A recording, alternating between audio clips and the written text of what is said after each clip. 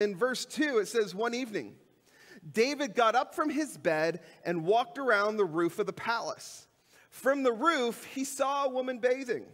The woman was very beautiful, and David sent someone to find out about her.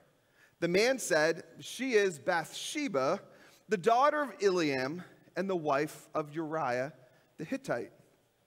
Have you ever been driving, and especially on a 2-lane highway at night, and someone flashes their lights at you, and they're like warning you, hey, there's a police officer up ahead. If you're speeding, you might want to slow down. God bless those people. All right, thank you very much. And so what they're doing is they're warning you. They're flashing lights, they're warning, saying, hey, there's a police officer up there. You might want to slow down, and especially if you're speeding. So just, they're warning you. Well, that's what this messenger is doing to David.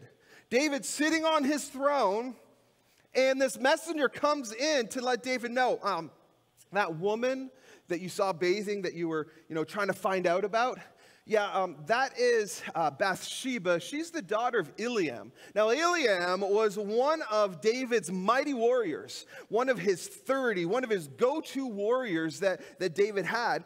And he's like, also, that is the wife of Uriah the Hittite. So this messenger, he's trying to be very diplomatic, very polite. All right, David's the king. And he's trying to let David know, he's trying to warn him, like, hey, David, just so you know, this is Bathsheba, the wife of Uriah. Yeah, that's right. He's one of your soldiers. He's at war, really where you should be, but you're at home.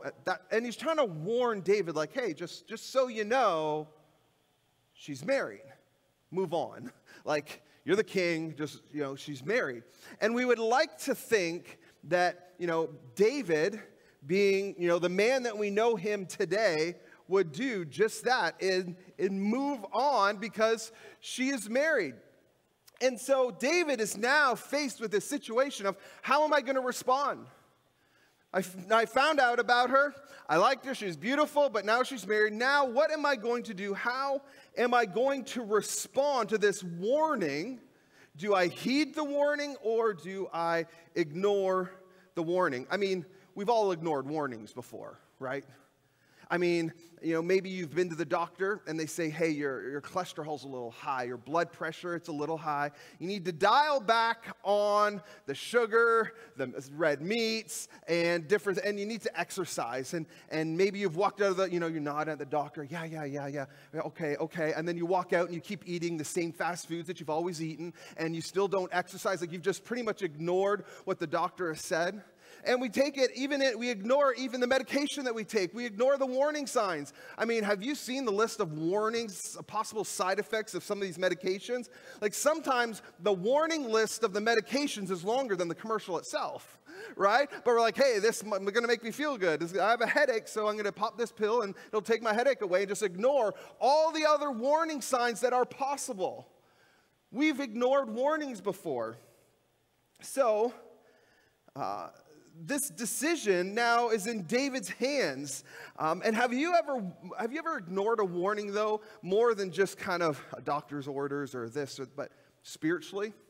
Like, spiritually, you've ignored some warning signs in your life?